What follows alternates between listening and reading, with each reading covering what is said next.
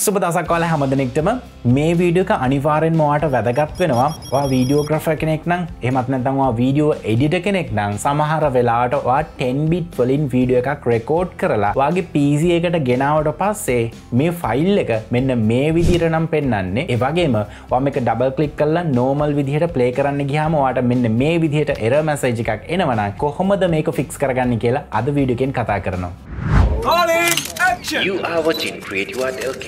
ඉතින් ඔයාලා දන්නවා අපේ channel එකත් එක්ක දිගටම එකතු වෙලා හිටියනම් මම කැමරා අප්ග්‍රේඩ් එකකට ගියා. ඒ තමයි Sony A6700 කැමරා එකට. ඉතින් මේ කැමරාවේ හැකියාව තියෙනවා 8 bit වගේම 10 bit වීඩියෝ රෙකෝඩ් කරන්න. ඉතින් එක්ස්පෙරිමන්ට් කරන්නත් එක්ක මම 10 bit වීඩියෝ එකක් රෙකෝඩ් කරලා කැමරා එක කම්පියුටර් එකට ප්ලග් කරාට පස්සේ කම්පියුටර් එකට මේක කොපි කරාට පස්සෙත් මේක ඩබල් ක්ලික් කරාට ප්ලේ වෙන්නේ නැහැ. ඒ විතරක් නෙමෙයි.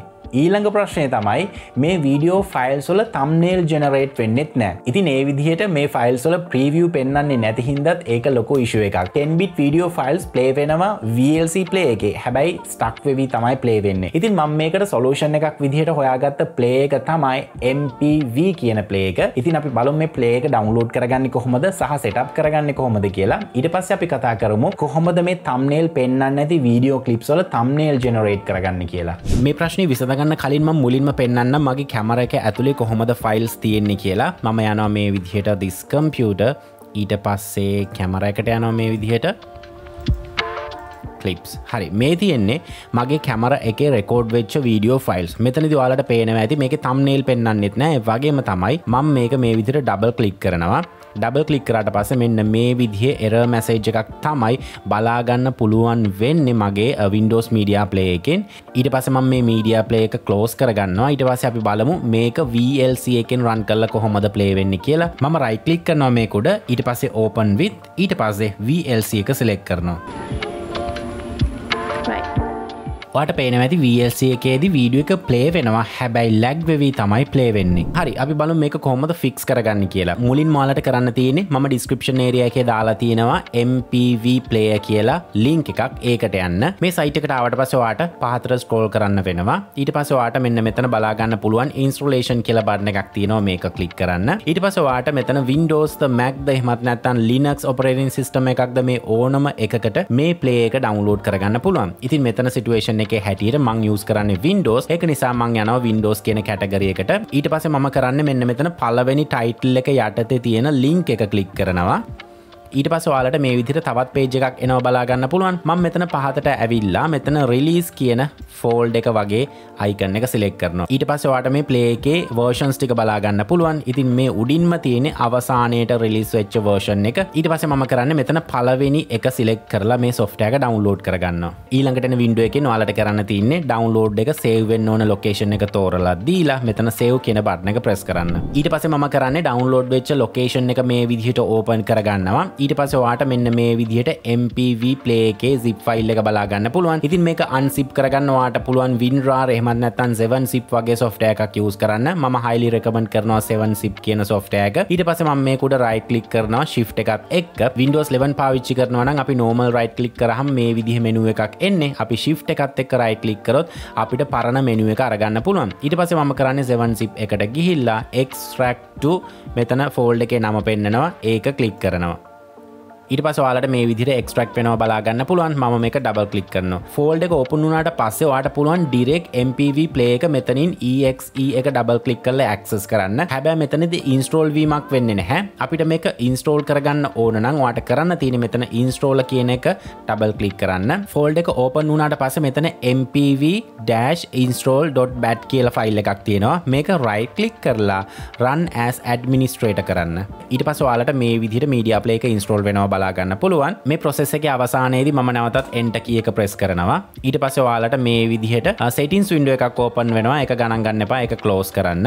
ඊට පස්සේ start වලට ගියාට පස්සේ ඔයාට මෙන්න මේ විදිහට MPV play එක install වෙලා තියෙනවා බලා ගන්න පුළුවන්. ඉතින් මම මේක right click කරලා pin to start කරගන්නවා. එතකොට මගේ start වල මෙන්න මෙතන media play එක පෙන්නනවා. හරි ඊට පස්සේ මම open කරගන්නවා මගේ video තිබ්බ locations. මේ තියෙන්නේ මගේ camera එකේ direct memory card එක.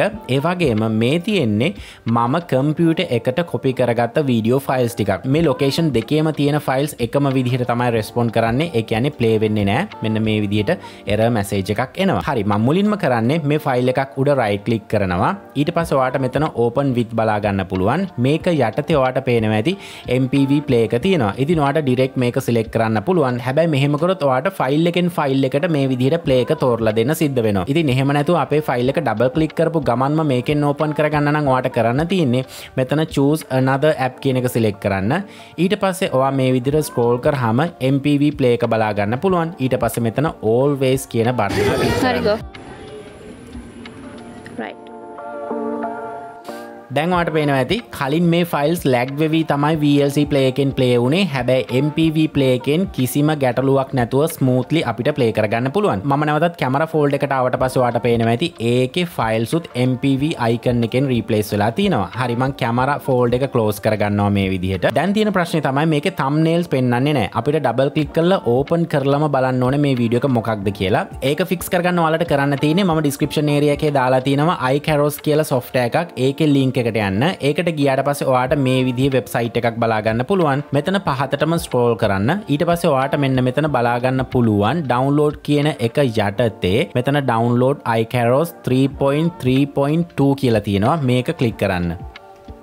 ඊට පස්සේ කලින් වගේම තමයි ඔයාගේ location එක select කරලා දීලා මෙතන save කියන එක press කරන්න. ඊළඟට ඒ software එක download වෙච්ච location එකට යනවා. ඊට පස්සේ මම කරන්නේ මේ software එක double click කරනවා. double click කරලා එන window එක okay කරනවා. ඊට පස්සේ අපිට මේ විදිහට installation process එක බලා ගන්න පුළුවන්. ඉතින් සාමාන්‍ය software එකක් install කරගන්නවා වගේම මම මේක install කරගන්නවා. අවසාන step එක විදිහට මම මෙතන finish කියන button එක click කරනවා.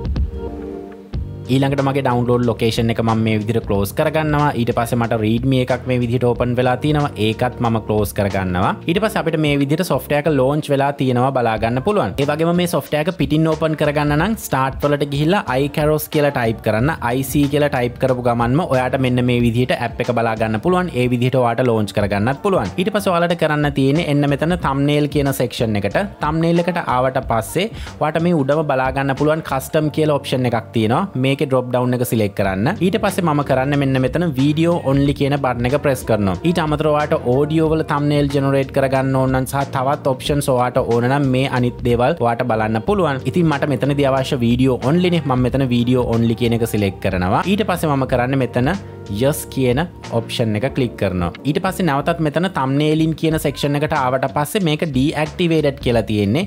මෙතන deactivated කියන එක click කරන්න. ඊට පස්සේ ඔයාට මෙතන activated කියලා බලා ගන්න පුළුවන්. ඊට පස්සේ සරලවම කරන්න තියෙන්නේ මේ software එක close කරන්න. close කරලා මම නැවතත් යනවා මගේ video file තිබ්බ location එකට. ඔයාට පේනවා ඇති කලින් thumbnail generate වෙලා තිබ්බ නැති files වල දැන් thumbnail අපිට බලා ගන්න පුළුවන්. මෙතනදී 10 bit video files වල විතරක් නෙමෙයි thumbnail generate කරගන්න පුළුවන්. ඔයාගේ මොකක් හරි file format එකක් තියෙනවා නම් video thumbnail generate වෙන්නේ නැති ඒ files වල පවා thumbnail generate වෙනවා බලා ගන්න පුළුවන්. හොඳම example එක තමයි සාමාන්‍යයෙන් මම lower third එකක් වගේ export කරොත් after effects වලින් ඒ lower third එක export කරන්නේ background transparency දාලා. ඒ කියන්නේ background එකක් නැතුව. ඉතින් එතනදී මම quick time කියන encoding method එකෙන් සහ format එකෙන් තමයි ඒක export කරන්නේ. ඉතින් ඒ වගේ files උත් පෙන්වන්නේ නැහැ thumbnail එක. ඉතින් example එකක් ඔයාලට පෙන්නුවොත් මම යනවා මගේ assets තියෙන location එකකට මේ විදිහට. මම මෙතන lower thirds කියන folder එකට ගියොත් ඔයාට පේනවා ඇති මේ තියෙන මගේ lower thirds ටිකක්. ඉතින් මේවා background transparent තියෙන ඒවා. මේවා කලින් thumbnail generate වෙලා පෙන්නුවේ නැහැ. ඉතින් එක්ක මට නමින් හඳුනා ගන්න වෙනවා නැත්නම් Adobe Premiere එකට දාලාම තමයි මට බලන්න සිද්ධ වෙන්නේ. ඉතින් ඒවා thumbnail generate වෙලා තියෙනවා බලා ගන්න පුළුවන්. ඒ වගේම තමයි ඒ file එකත් right click කරලා open with ගිහිල්ලා MPV එකෙන් play කරොත් අපිට බලා ගන්න පුළුවන් ඒ file එකත් play වෙනවා.